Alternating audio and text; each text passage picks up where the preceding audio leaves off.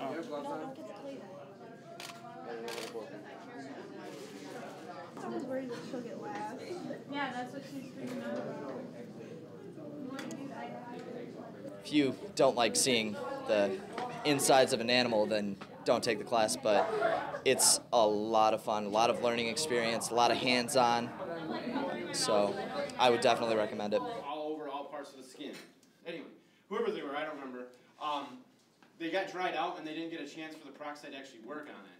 And skull bleaching. There were a couple of skulls left around the room, kind of in some like plastic wrap. I think it's just a class that you never expect to take, and it's all hands-on. Like you're in there, you're cutting, and you're taking an animal and trying to recreate it, bring it back to life, so to speak. I think kids are very hands-on learners now. We'll have to freaking finish them off. Yeah. It just wants this eye to be where it's supposed to. It's supposed to be out a little more.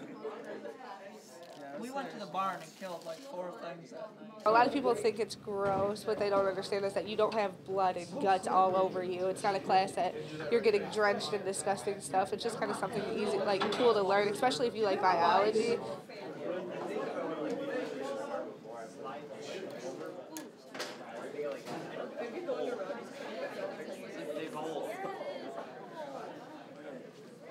Trying to make something dead looking like something that's living again, it takes way more skill than some people have. It's really hard to figure out. I think we should just like trim it first. Trim it. It feels weird. I'm really hoping I don't get its eye. Oh, this is one of the best classes that I've had because it's a very hands-on class, and I like the hands-on class a lot more. And being a trapper and hunter, it's pretty fun.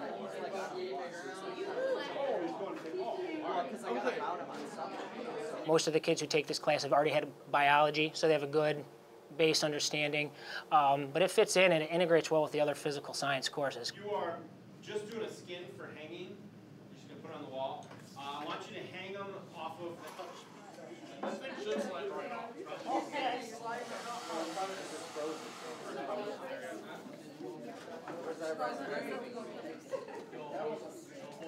I never thought that it would be this popular and this much interest, but it's just really cool for me doing taxidermy and as a teacher to see the interest that we have with this class.